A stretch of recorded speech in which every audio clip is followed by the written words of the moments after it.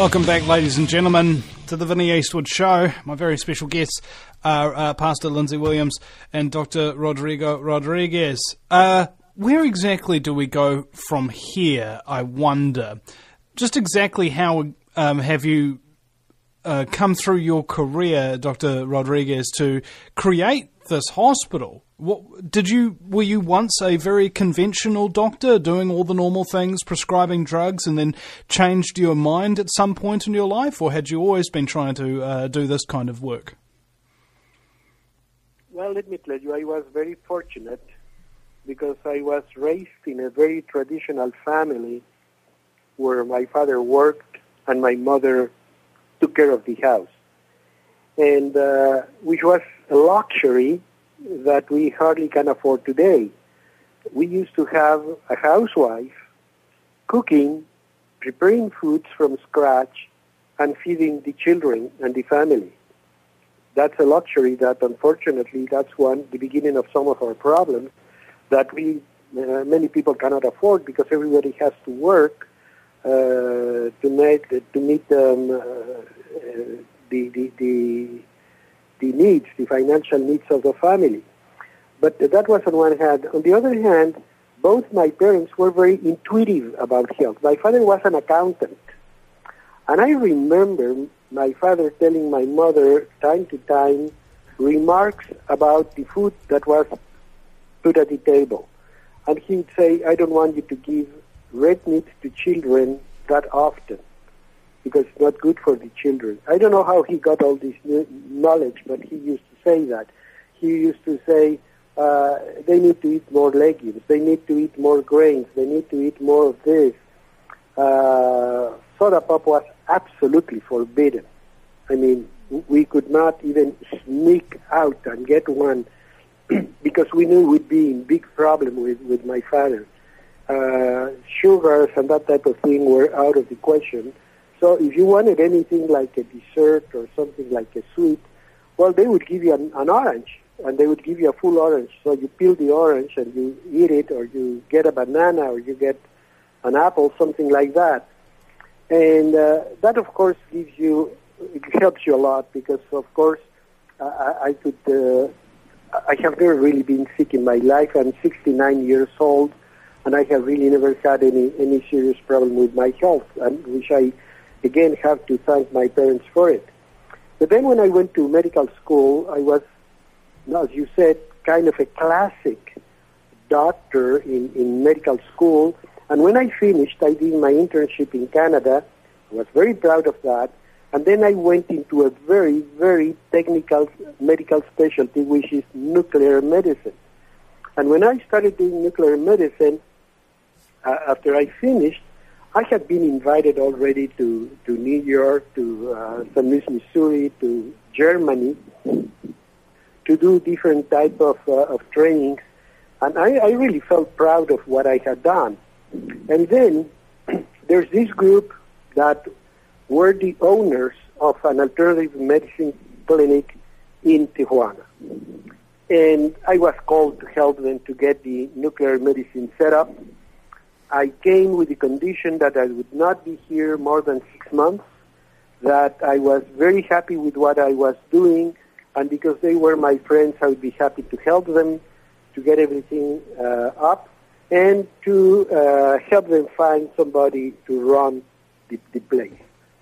And while I was in those 6 months, the clinic was working with Letril back in the 1970s. I'm talking of 1976. The clinic was working with Letril, and then there was a request from the U.S. Congress to submit cases treated with Letril where you could really prove that they had improved. So I was asked, why don't you take a look at your scans and tell us which cases are the best? So I went through the scans and checked everything out, and then I picked the cases that I thought were very good, unquestionably doing much better, that were really to brag about and to use as some proof that this therapy was working. But when I started reviewing all these files, it came across that most of the cases came from one single physician in that clinic. The clinic had about 5 doctors. Most of the cases came from just one doctor. And it took me like half a second to go to her office. The minute I realized this, she was a lady doctor.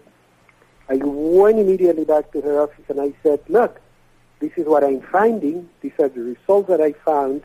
Most people were in your office. So obviously you know something the rest of us don't. And she answered with one word. She said nutrition. And to be honest, my immediate comment was, oh, come on, don't tell me that because of nutrition, you're going to cure cancer. And she started showing me. She started showing me what she did. She really knew a lot. She had a knowledge on homeopathics. She had knowledge about herbals and herbal extracts and, yes, nutrition and all these modalities. And I started going with her just like every day to her office to see how she saw it, what she did. And I became more and more interested because I was really impressed. On the other hand, let me tell you that by that point in my career, I was already having second thoughts about what we were doing with cancer. Because in nuclear medicine, you see the diagnosis of cancer. And then when you go to the meetings and you talk to all the oncologists, and you really see that there is not really one way to treat a cancer. I mean, if you have cancer and you go to Sloan Kettering, they're going to give you one protocol. If you then fly to MD Anderson, they might give you another one. If then you go to Berkeley, they might give you another one. And if you have appendix, no matter where you go in the world, they're going to tell you you have to have an appendectomy, which means we know how to cure it. But when one reputable place gives you one treatment and in the other building they tell you something different, it means we don't really know how to cure cancer, which is really the bottom line. We, as humankind, still are fighting to find a cure for cancer. So I was disappointed about that. And I used to make the comment, if I ever get cancer, I don't know what I'm going to do, but I know what I'm not going to do, and I'm not going to do this sort of therapy, which is devastating for people, and that at the end of the day, it really didn't accomplish anything. So I worked with this lady more and more, and I was so enthusiastic about it that she proposed me as a medical director. What was going to be 6 months ended up being 5 years. And after 5 years, with all the team of people that we were working together since 1976, we decided we needed a place where we could do what we wanted to do. Detoxification and enemas and fasting and the type of diets that we needed and the type of intravenous solutions that we wanted, etc., etc. And that's how BioCare Hospital was purposely built and opened in 1985. And since 1985, we're working out of the same building. So how long has this hospital been running for? How long? I didn't get it. How long have you been running your hospital here? Oh, since 1985. This hospital has been since 1985. On the other hand, if you want to be a pediatrician, well, after medical school, you go to a pediatric hospital. If you want to be an obstetrician, well, after medical school, you go to an obstetrics clinic. But if you want to do complementary medicine, if you want to do alternative medicine, there is not such a place. So what we started doing is taking turns and going to different places. And we had one of us, let's say, flying to Australia because there used to be a very good Chinese acupuncturist there. I'm talking of 1980. Or going to the Netherlands to see a technique on medical microscopy, or going to different places to learn different modalities and get help from other people. We have worked with engineers, with chemists, with other people to help us sort out the answers for our patients. Some of the modalities are highly technical, like whole body hyperthermia.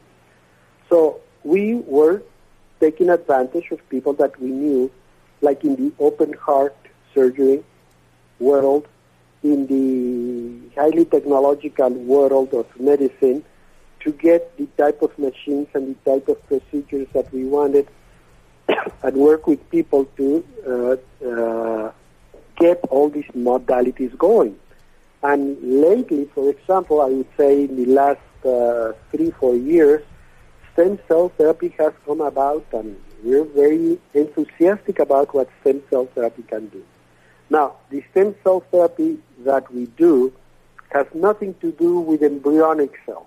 I wouldn't touch that. I wouldn't go close to it for 2 reasons. One, because of ethical reasons, but the other is because I don't think that is the answer. But God knows how to put things in order. And one of the great things that has come into light is that we used to think that stem cells we only produce when we were a fetus. No, it turns out that we keep doing stem cells all throughout our lives.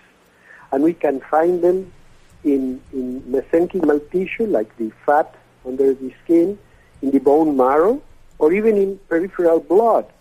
So if I take, let's say, if I take this minute a blood sample from your own vein, I can separate stem cells and I can put them together. I can excite them so they become more active, and I will inject them back into your body.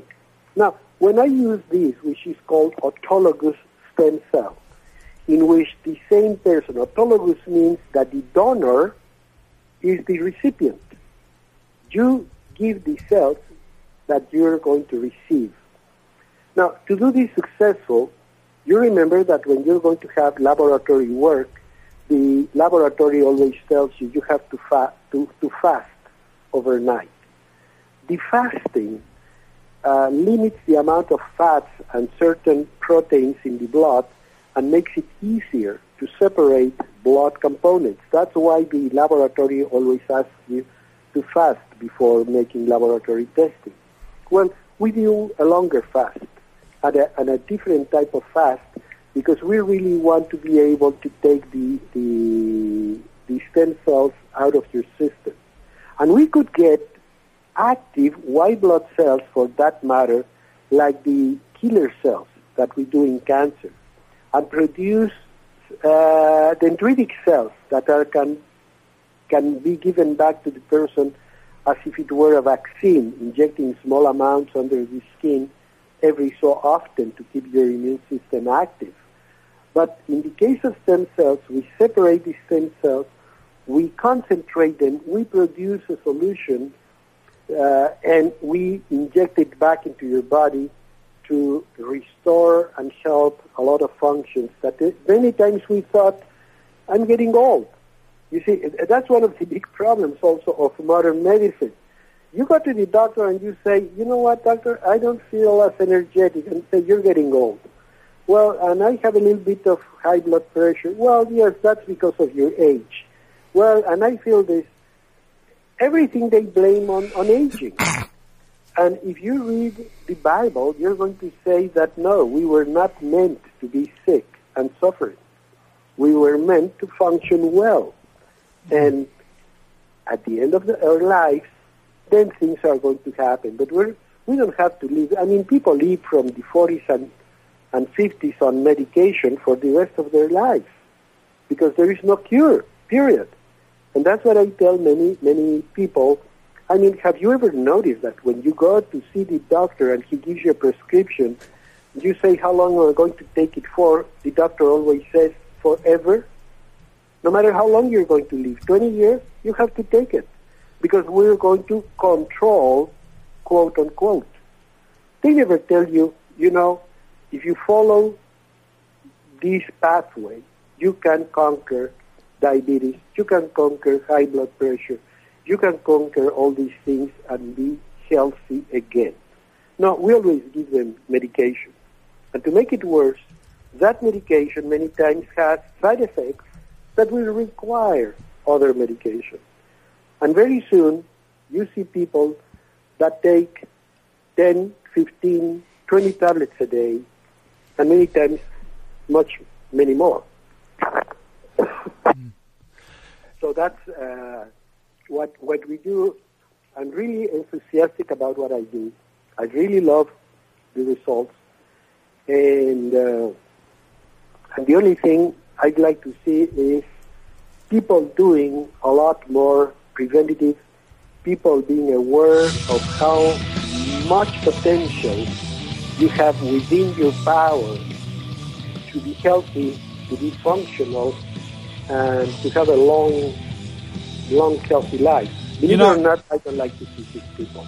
But I love people that call me and ask questions and ask for guidance on how they can keep on doing so.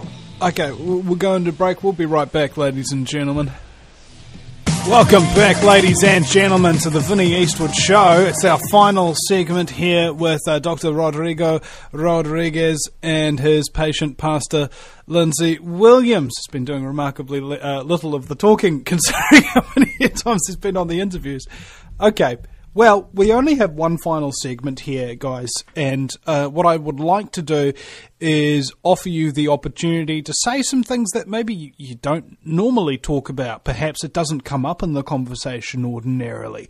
Perhaps you're afraid to say it. Perhaps maybe people might judge you for talking about it. Is there anything of that nature that you'd really like to discuss? Anything that's on your mind of great importance to you? Let me tell you something that I feel gives people the opportunity to say either I want to know more or I don't think this is going in the right direction, whatever. I don't want this to be a one-way conversation at all. One thing that I think is important for people to know is that we have a website, and that website has a way to communicate directly to me on an email. I welcome emails. I welcome comments. I welcome questions. I don't need to know who you are, and I'm never going to charge you anything. But I really feel that this is kind of a crusade. We have to know more. We have to spread the word. We have to let people find out and ask questions. So I would ask anybody that's listening to the show to go to www.biocarehospital.com. You go to the site and then you click for a question. And you can say whatever. You can tell me your comments, you can ask a question, you can say, I'm with this sort of a health problem. Is there anything I can do? Very easy. You can say about anything that's health related. I answer all my emails personally, and I really think that that's kind of a duty. Same as Pastor Williams has sharing with people what he knows about things for the future in terms of financial or oil or these things that matter to all of us. The same way I want you to have somewhere to go and ask a medical or health-related question and know that you're going to have an honest-to-God answer. I will help you out. I'll be happy to do that. I will guide you to reading. I will guide you to things to do that are very easy. And again, this is completely free of charge.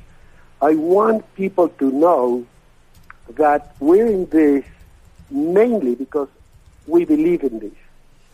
And because I know that if we made a radical change in what we eat and how we live and decided to stop smoking as a nation and just being a little bit more careful about how we live, I can tell you that in the next 10 years, cancer rate is going to drop to 1/2.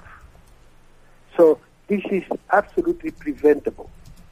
What what I don't like about what I do is see people with deadly diseases that could have been prevented, and nobody told them. And again, I don't want to see you as a patient, but I would love to see you as a friend. And I have many people that I talk to on the street or finding places, and they say, Dr. Rodriguez, thank you very much. You told me about vitamin E, or you told me about my mother, and we took your advice, and she did better, etc. That really makes my day. That really that's what I love. And I think, same as Pastor Williams says, Pastor Williams is always talking about how grateful he is for the opportunity to know what he knows, because he has been able to share all this information with the people. And same for me. I have been doing all this work and all this research, and wouldn't really serve any purpose if I were not willing to share it with anyone that comes around. So please make sure that you write down that web page, and if you have any questions, please drop the question. If you happen to find anyone you know, a friend, or anybody for that matter, and makes a comment and you think might get a benefit from asking a health question, give them the site so they can ask their question. But one thing I can tell you, you have a friend in here and a health advisor that will always be happy to help you. Vinny, every person in the listening audience for American Freedom Radio today will at some point in their life need International BioCare Hospital and Health Center. I would like to beg you to please, you have pencil and paper there, please jot down their toll-free number. All over the United States of America, even though the call is answered in Mexico, please jot this number down. It's toll-free. The number is 1-800-701-7345. Again, that's 800-701-7345. Now, here's what I'd like you to do. I'd like you to talk with the person that answers the phone and ask them for their beautiful multicolor booklet, which is 58 pages long. It mentions the different treatments that are given. It talks about the hospital. You'll see beautiful pictures. Now, maybe you say, I don't have cancer right now today. I don't have heart disease today. No, but you may tomorrow. I didn't think 6 months ago there'd be anything wrong with me either. In fact, I've been so healthy that probably for 25 to 30 years I haven't been to a doctor. When I got sick, I got so sick, I thought I was going to die. I called Dr. Rodriguez. I've been told where to call. Now, please, ask them for their 58-page brochure. You will need it for a friend or a neighbor who may have cancer, heart problems, degenerative diseases of some type. You may need it yourself. At some point, you will. Again, their toll-free number, 1-800-701-7345, and ask them for their beautiful 58-page brochure. They will also send you some things on the Alvisartos treatment if you want it. You will need this at some point in your life. And, Vinny, it has been a privilege today. You asked me, you said a moment ago, Pastor Williams has been kind of quiet today. Listen, with the wisdom and the knowledge of Dr. Rodriguez, I can't do anything but be quiet. I mean, this man has such knowledge and intuition, information. I had to be quiet and let him talk today. So, folks, let me beg you again, please, even though you may not need it right this second, please get this beautiful brochure from International BioCare Hospital and Health Center. Once again, I just don't know how to say enough.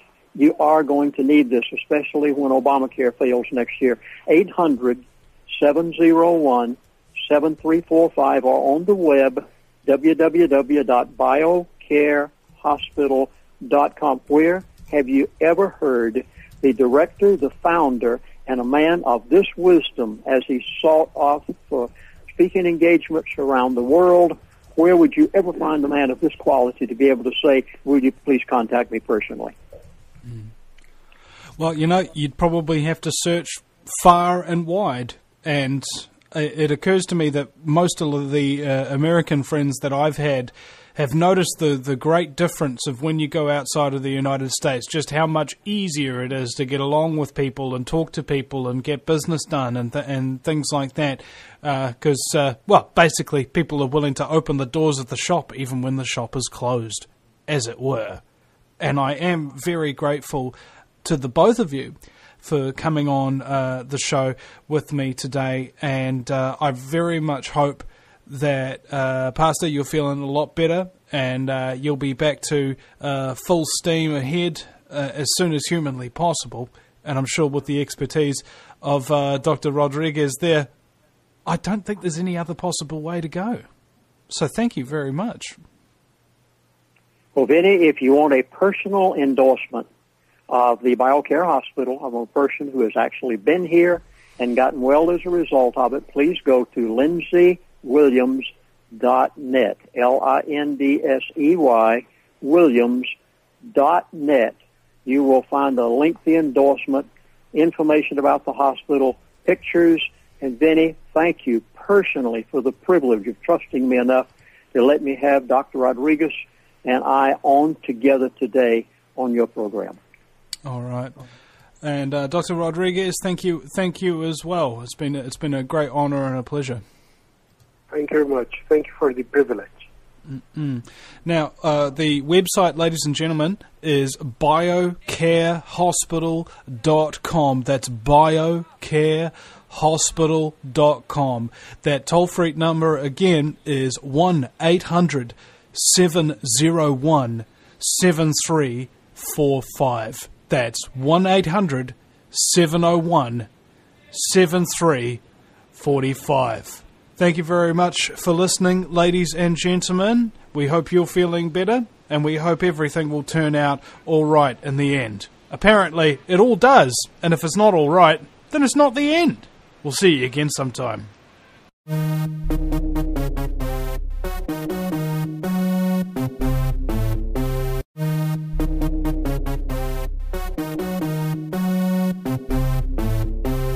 Welcome back, ladies and gentlemen, to the Vinny Eastwood Show. My very special guests are Pastor Lindsey Williams and Dr. Rodrigo Rodriguez. Where exactly do we go from here, I wonder?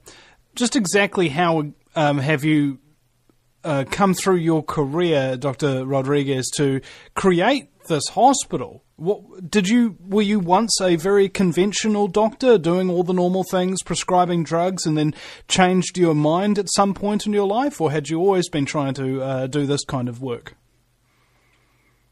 Well, let me tell you, I was very fortunate because I was raised in a very traditional family where my father worked and my mother took care of the house, and which was a luxury that we hardly can afford today. We used to have a housewife cooking, preparing foods from scratch, and feeding the children and the family. That's a luxury that, unfortunately, that's the beginning of some of our problems that many people cannot afford because everybody has to work to meet the needs, the financial needs of the family. But that was on one hand. On the other hand, both my parents were very intuitive about health. My father was an accountant. And I remember my father telling my mother time to time remarks about the food that was put at the table. And he would say, I don't want you to give red meat to children that often, because it's not good for the children. I don't know how he got all this knowledge, but he used to say that. He used to say, they need to eat more legumes, they need to eat more grains, they need to eat more of this. Soda pop was absolutely forbidden. I mean, we could not even sneak out and get one because we knew we'd be in big problem with my father. Sugars and that type of thing were out of the question. So if you wanted anything like a dessert or something like a sweet, well, they would give you an orange, and they would give you a full orange. So you peel the orange and you eat it, or you get a banana, or you get an apple, something like that. And that, of course, gives you it helps you a lot because, of course, I have never really been sick in my life. I'm 69 years old, and I have really never had any to get the nuclear medicine set up. I came with the condition that I would not be here more than 6 months, that I was very happy with what I was doing, and because they were my friends, I would be happy to help them to get everything up and to help them find somebody to run the place. And while I was in those 6 months, the clinic was working with Letril back in the 1970s. I'm talking of 1976. The clinic was working with Letril, and then there was a request from the U.S. Congress to submit cases treated with Letril where you could really prove that they had improved. So I was asked, why don't you take a look at your scans and tell us which cases have any serious problem with my health, and which I, again, have to thank my parents for it. But then when I went to medical school, I was, as you said, kind of a classic doctor in medical school.